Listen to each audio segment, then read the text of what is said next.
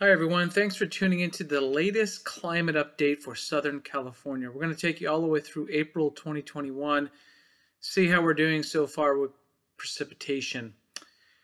Well, so far over the past 60 days, this map shows that our second half of the winter was very dry. In fact, much of California was less than half the precipitation it should receive for that period, February through April. So this is the entire water season or the wet year. So starting October 1st all the way through now in mid-April. We can see not much better off. Most of South Central California is less than 50% of average, with at best parts of California between 50 to 70% of average. So much drier than it should be for the entire region. Now, if you look at specific point locations, not the same depiction is shown. However, you can see two distinct differences. Now, in San Diego area, the coast received less than the inland areas, not because of total precipitation, but compared to average. So it was wetter than average over the foothills versus the coast of San Diego. Then you can also see dramatically how it drops off towards the Coachella Valley, 10% of average, and even the Inland Empire and Orange County, LA Basin area, only 30 to 40% of average for the entire water year so far. Here's a look at specific locations in Southern California. We have a long history of data in places such as San Diego. Only 4.36 inches of precipitation so far for this water year. And the water year is coming to near an end. We are getting late into April. The deficits are 5 to 7 inches in most major cities, and some of our mountain locations are over 10 inches below average. If you look at temperatures across the region, you can see also notable warmth across the mountains of Southern California. You can see the orange shaded area of 2 to 3 degrees is widespread across our mountains. So not only have we had lack of precipitation in our mountains, it's also been mild and much warmer than usual. You can see that is mostly the case for all of California this water year. Okay, here's probably the most important map. This is an objective analysis of the water year in terms of the jet stream, which brings us the precipitation or doesn't bring it, like in this case. The black line is the average jet stream, and the orange shaded area is where the atmosphere up near airplane level has been much warmer than average, not for a storm, but for a whole period, October through April, driving the storm track far to the north and then diving southward across the Sierra Nevada, putting us on the dry side of the storm track. Now, if you compare to last year, it's similar, more amplified, large area of where it's much warmer than average, not just warmer, but warmer than average over the central northern Pacific, driving the jet stream well to the north. But it was so amplified and extreme that it allowed a dip in the jet stream, which brought several storms into Southern California. And if you remember, the desert Southwest and Southern California was very wet overall for the year 2019-2020 or last year.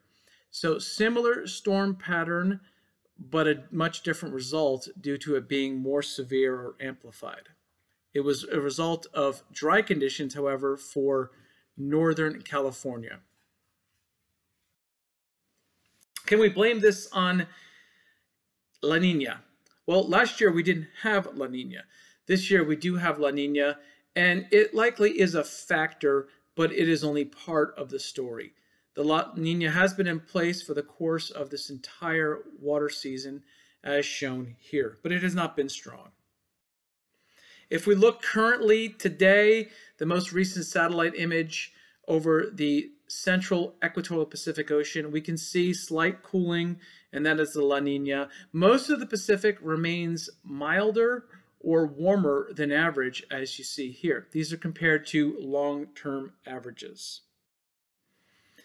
Now, if we look across the state of California at what this water year has brought or not brought to our region, you can see that we are much below in the Sierra Nevada for total precipitation. This is rain and snow. The blue shaded area is the average. You can see last year, neck and neck. So 2 years in a row of significantly below average precipitation in a crucial location in California for our water supply. Look at the snowpack, it's even worse. Some places in the southern Sierra Nevada are now looking at only 15% of their average to date, so what they normally should be at. And even most of the Sierra Nevada is not more than 35% of average. This is another view, and it also compares the past years, or the driest or least snowiest years. You can see we're very close to 1976, 77, though we are still above 76, 77, and the lowest or least snowpack year on record, which was 2014 and 15. Remember, that occurred during the heart of the most recent drought in California. If you look in Southern California, and here's a photo looking at San Gorgonio Mountain, you can see that snowpack is very low, with only about 2 inches of snow water equivalent remaining in our high mountain areas, even here in Southern California.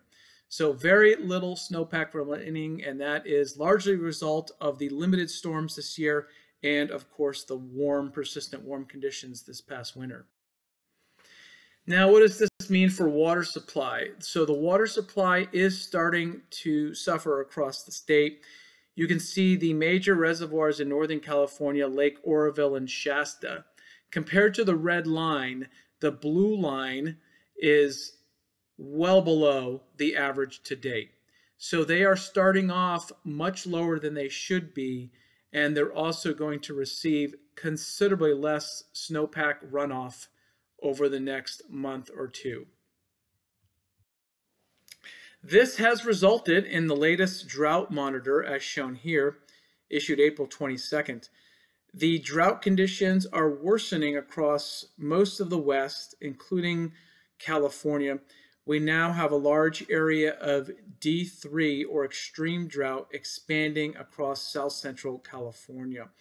And we can see much of the Colorado River Basin also suffering in D3 or 4, and D4 is the worst case scenario of the exceptional drought. So unfortunately, drought is expanding.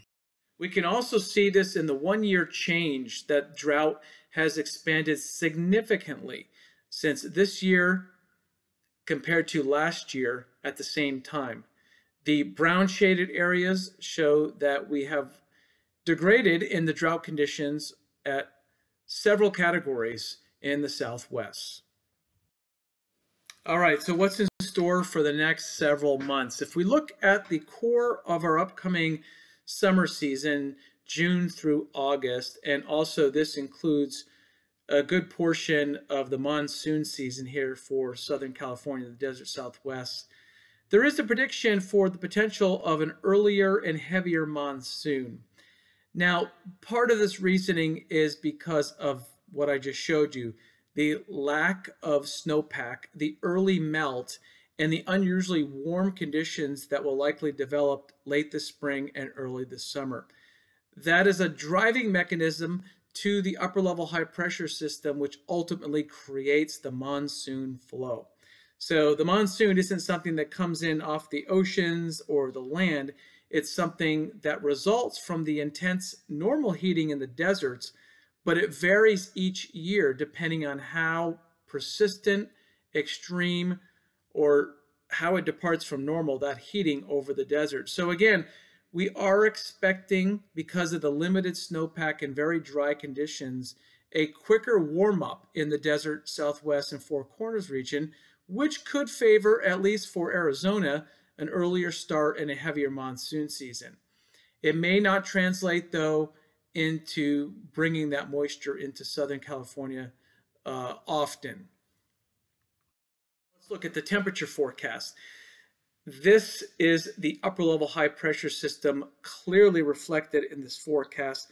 Stronger and more persistent, similar to last year, which means for us, more heat waves and a more dominant upper level high pressure system over the desert Southwest. So All of this is negative, though, towards the water supply because of the excessive heat resulting in more evaporation. If we can generate a more persistent monsoon and not block the monsoon, meaning that the upper level high pressure is not too dominant and broad like it was last year, we should be able to bring in at least average conditions of monsoon into Southern California. But this does anticipate the above average temperatures for our summer season.